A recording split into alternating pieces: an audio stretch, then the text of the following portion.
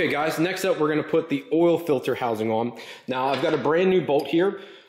This bolt goes in through the housing. And another thing I wanted to talk about is I use the NA housing. And some people are going to be like, well, why do you use this housing? A lot of people I see for a couple things. One, I see a lot of people bolt their filter directly to the block, which is fine. But when you go to take it off, no matter what you do, as soon as you break that seal, it runs down the side of your block. Not a fan of that. The other one is this same filter housing, but it has an adapter sandwich on it that lets coolant go through it, which is great. Helps supposedly cool the oil. From what my understanding is, it didn't really do its job because it just, yeah, it didn't work that well. So an external cooler would probably work better, but using the factory setup didn't make sense. So I eliminate that, and it also allows you to eliminate, which I'm going to show you guys some more here, the pipe that wraps the whole way around the block head and all that stuff. So I use the NA pipe that then I'm going to cut here, have go up, and goes right into the heater core, then comes back into the head and goes through. So it eliminates that, that's failure points. So it doesn't wrap around here, comes the whole way here. I'm going to explain about the motor mounts here in a minute too, but that's the port it would come into. So it would run coolant through here, then it would go back into the block there. They actually sell this plug that is a NA plug. You can actually get that from Toyota, but it is a 3/8 BSPT, British Standard Pipe Thread. Do not use NPT for that. That's just what the Japanese use for this. Instead of NPT, they use BSPT. So I just put a little PTFE paste on it, blocked it off, been doing that for years. My wife's been that way. That's been in there since 2013. Obviously it was taken out to have the block built. But yeah, just put it back in. It's the original plug and everything. Probably should have bought a new one, but it's not going to hurt it. You're never going to see it. Just want to let you guys know that though. I had to step over all my parts here. So yeah, I'm saying that this filter housing is just what I use, and it makes it a little bit easier. So when you go to change your oil too, it's not just right up against the block. It does stand off. I do have a trick for changing oil too. So I kind of show you guys that once I get it bolted up, but there's a trick I do it because I know people are going to say, well, with that style intake manifold, Ryan, why don't you just use a relocation kit? But I still don't like relocation kit. The other thing I wanted to show you guys is this. This is a VBTI or IS300 bolt. This actually goes up through and holds this onto the block. This has a BSPT 1/8 inch hole in it. This is where the factory oil sensor went. I'm going to use the Bosch sensor like I did on my wife's. Hers already came with this because this was a non-VBTI. It didn't. If you guys want that part number, I've got another brand new one here because I ordered too many, but that's the part number for that exact bolt. You also need a washer. I forget the part number for that, so I apologize guys, but you will need a washer, and it is specific, so it's not just some generic washer. As you can see here, it's got like these teeth on it to help keep it centered. So make sure you order that too. It's going to be cheap. When you attach this to the block, this here, because since this isn't going directly to the block, you have this as an O-ring. It has these little teeth to hold it in there. I also kind of oil or grease this up so it doesn't dry out. But that is the part number for this specific O-ring that sits right inside of here. Don't lose the bolt. That sits inside this groove here. And then you guys are going to need an oil filter, and this is a generic oil filter that you need from Toyota. Also, this bolt head is a 24 millimeter, I believe. What did I try? Yeah, it's a 24 millimeter, put that on. So, very basic. Before you put the filter on too, guys, I need to go put some oil in here. I've always filled these up ahead of time, especially with a dry engine like this. I don't want to take any chances on not having oil in the system. Before I even started to, I will pull the accessory so I can just literally turn the car, pump oil through the pump, which has oil. I'm going to dump oil in through the pump here too. There's a plug on the top, but fill this up with oil too. This way, you just don't want to run the system dry, especially with a brand new engine. You don't want to take any chances. And then this filter is going to last literally for probably turn on, check everything, take it off, cut it open, check for bearing material or any metal, then let the car run for 50 to 100 miles, then take this off again. You'll change the oil, cut it open, check, and then break it into 500 miles, check it one more time. And then probably I'll keep checking. Build engine life, probably going to check it more often, but yeah. So before I put this on, I need to go put oil in it. So Brad Penn break-in oil is what I'm using. But I wanted to show you one other thing too when you're putting this on. So years ago, I had to remove this stud, and when I put this engine back together, I actually put a nut through it. Getting this lined up and then getting this here would be a little bit more a pain in the ass. This is literally to keep this from spinning. So this right here is to keep this housing area from spinning or rotating when you're tightening this up. So it's literally just a stud with threads on it, and I thought you had to put a nut on or do something. No, you don't put anything. It's literally just a stud to hold this from rotating when you're tightening this up. That's it. Just keep it centered and exactly where it's supposed to be. That is the only purpose of that. Do not put a nut on it. Don't do anything. Just leave it like it is. And then crank this down. I don't even know what the foot-pounds is. I'm not going to lie. I just cranked this down because I didn't want it coming loose. And again, I need to get a sensor, but I don't have the adapter yet. I originally was going to drill one of these out, but the metal for this is so hard. It is unreal. So I wanted to drill this out, tap it, and make it, I think it's like M10 by 1.0 for the Bosch sensor, but I'm going to have to use an adapter with the Bosch sensor, just like I did my wife's. Not ideal, but it should suffice or work. And again, someone could probably say, well, Ryan, why don't you put the sensor here or here, right? They're 2 ports. I can access this sensor. Once this is on with the AC bolted up, it's damn near impossible to get to this. And I don't like that. This I can service, that I can't. So I'd rather plug those off, get to something I can easily access when needed. I hate that for a little bit because one more hole, one more failure point. These should be fine, but yeah. But yeah, so that's all on there, guys. And let's go on to the next thing. All right, guys, another day, another engine video. So engine slipped over now. Let's just look down here and appreciate this again. Everything is marked off, every little detail. Even the oil block offs from PHR. I just spun the engine over too just because I wanted to do that. Put the O-ring in here, but I need to clean the surface off because it is oiled up. He did that on purpose because he didn't know how long it'd be sitting. So I'm going to clean that surface off with brake cleaner. I'm going to try and say not to get to this point here. I'm just going to try and get it right to this edge because that area there I'm not going to be touching. I want that to stay oiled. I don't want any rust to build up, right? As you can see here, the pan only goes so far. That outside rusty area you see, that's where the pan doesn't touch the block. So I might actually have to put the pan on and it fully dries after a day or so. Might actually scuff that because I just don't want that debris to get in the engine. Scuff that and just paint it. Doesn't matter, again, bottom of the side of the engine. No, but I'm doing all this other stuff, so it's kind of like, might as well. Speaking of that, coming over here to the pan.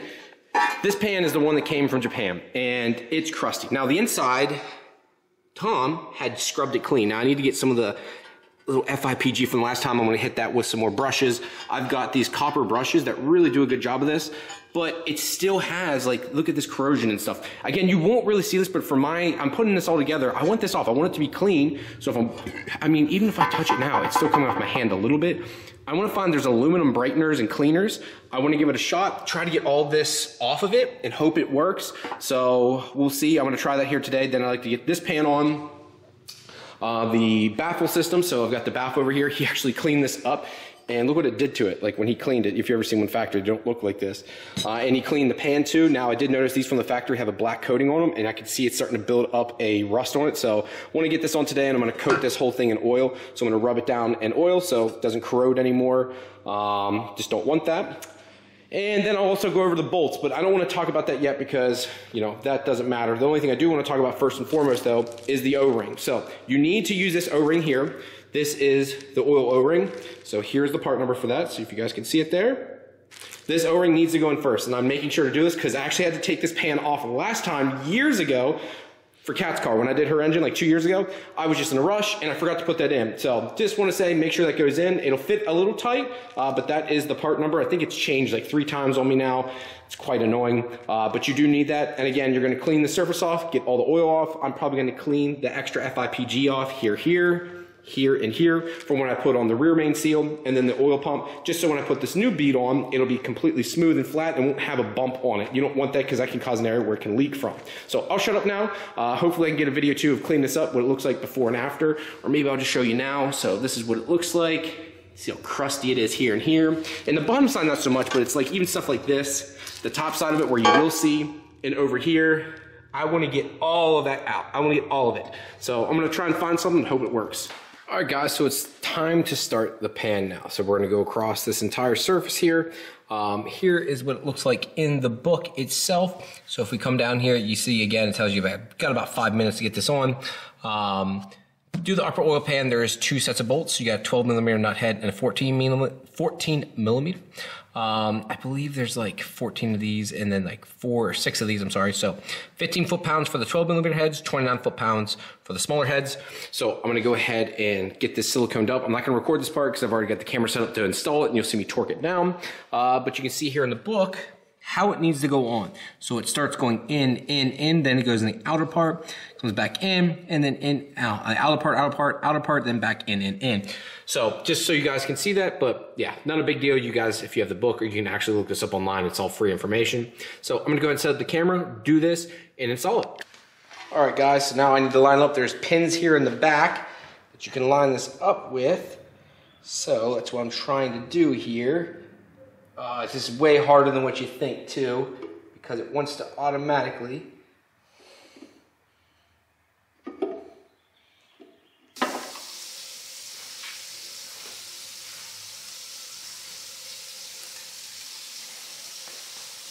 Alright guys, now that the pan is on there, there's these long bolts.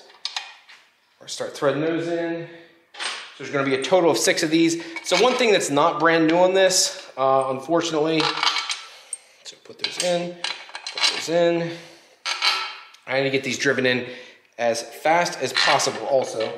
So what I'm gonna do here, guys, is kind of drop these in and just at least get them threaded in somewhat, and then use my, get that started, use my, oh shoot, ratchet to get these really drawn in real quick, because I don't want to take any chances of this setting up and me kind of being, lack of better words, SOL.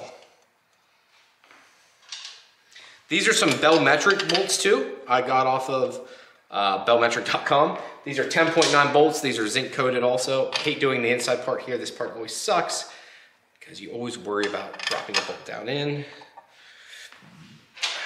Give me a second here, guys.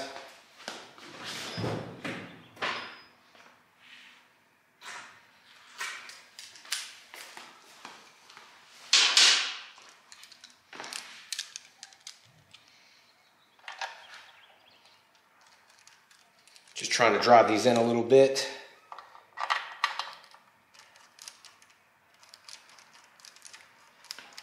Faster I get them in, the better.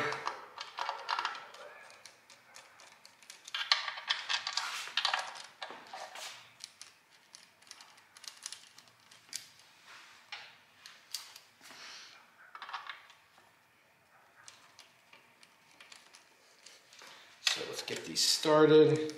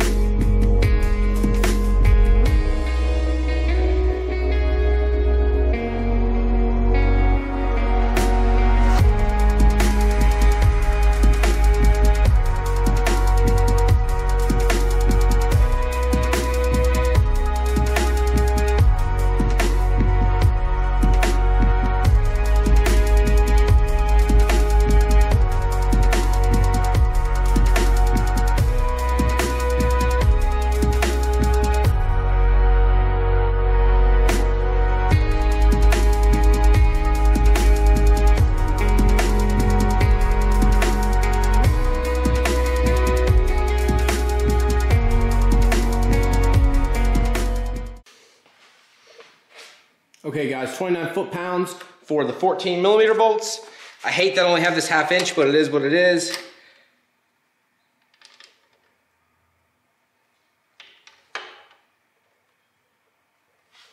Oh, I need to tighten this up. I think it's even closed to it still. Okay, that one's good.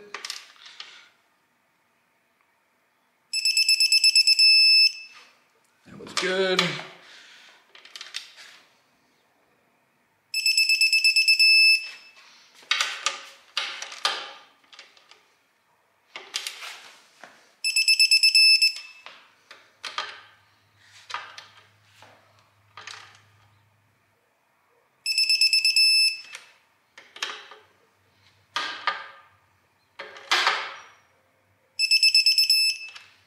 Okay, so those are all good.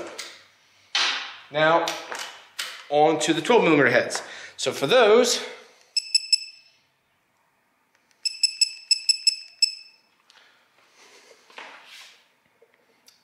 are only 15 foot-pounds, guys. All right, so start with this side first.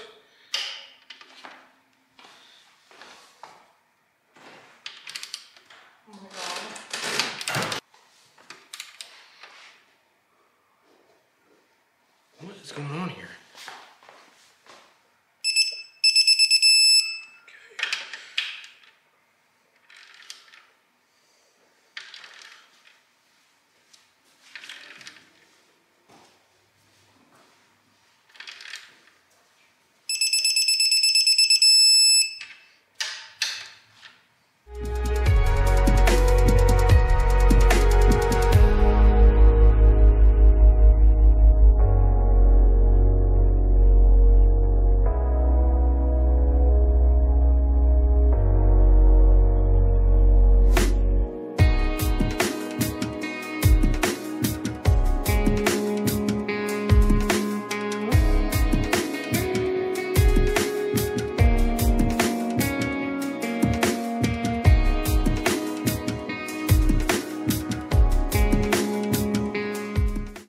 All right, guys, so next up we got to put the baffle plate in. It takes these 10mm nuts. I think it's 78 inch-pounds.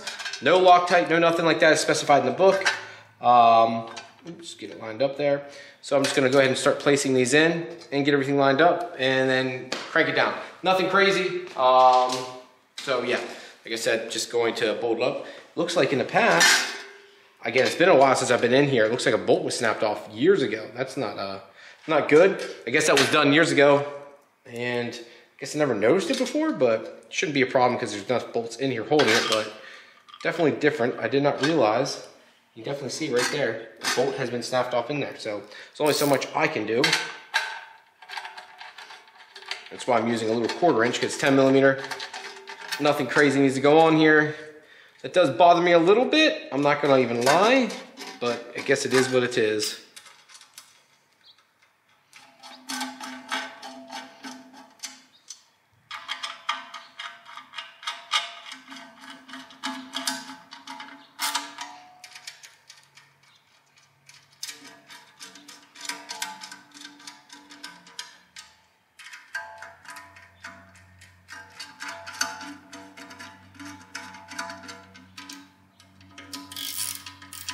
All right, guys, last up is the lower oil pan. You can see we've cleaned the surface here, get most of the old FIPG that was in here before. Again, we're just gonna follow a bead the whole way around and then put it on the car. Actually, let's go look at the book because I can't remember off the top of my head if it's on the inside. I assume it is, yes. So we need to make sure that the FIPG goes on the inside of the bolts there. And then you can see here, there's 2 studs, okay, that line it up, and then you put 2 10mm nuts on those. The rest are actually bolts. For that, I actually bought brand new stainless steel bolts that are flanged heads, and I've got 2 brand new stainless steel nuts here also, just because it looks a little better. Kind of here, like I said, had to reuse the longer bolts because I can get the right length, but everything else went ahead and get those new. So I'm gonna shut up now, go ahead and put the FIPG on that, and then you'll see me install it. Okay, guys, got the pan all set up here. Let's go ahead and line this up. This part sucks because I want to make sure. Oh, I'm sorry if my bald head's in the way. I apologize. There we go. All right, so we're going to just start threading bolts in now and get her cranked down.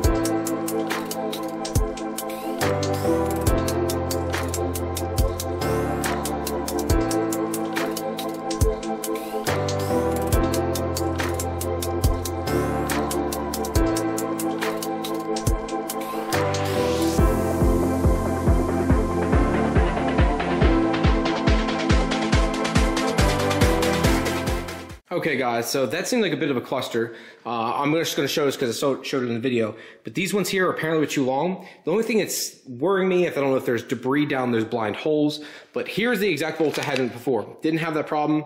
I just bought new ones, same length, across the board, and they were bottoming out here in the blind holes, but before they didn't, so I don't know if there's just gunk down in there. So the shorter ones I put in, stainless steel bolts, so on and so forth, shouldn't be a problem, but yeah, there's plenty of thread on it, so I guess it was, maybe not, maybe these weren't bottoming out. I never had a leak from the oil pan, so it just shows you how crazy FIPG is, if that was the case. But yeah, this is just spray painted too, guys, by the way. This was cleaned up, sanded it, kind of. You can see how rough it is. Just wanted it black. Just, it's underneath the car, it doesn't need to be perfect, but wanted to spray paint it. Clean this up the best I could.